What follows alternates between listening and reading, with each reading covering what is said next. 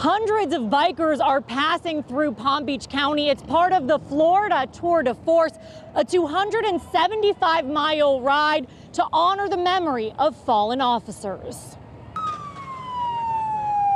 From Miami to Orlando, cyclists on the Florida Tour de Force stopped right here in Lake Worth as part of their 5-day journey. This year we're riding for the 12 officers that will lost in line of duty in 2017. 12 families in Florida irreparably changed.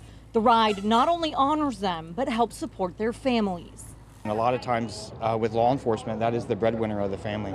So a lot of times that creates a lot of hardship. The Tour de Force was started in 1997 to honor Florida trooper Robert Smith, killed in the line of duty by a drunk driver. It means a lot. I've been in law enforcement almost 25 years. I've lost several friends in line of duty deaths.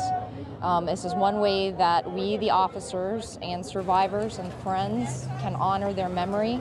Rochelle Denmark works for the Tallahassee Police Department. This is her very first year riding. It gets hot and sometimes it rains, but we keep pedaling and we pedal for them. We ride in honor of those officers. Over the years, this ride has raised $500,000 for the families of fallen officers. Reporting in Palm Beach County, I'm Tori Simkovic, WPBF 25 News.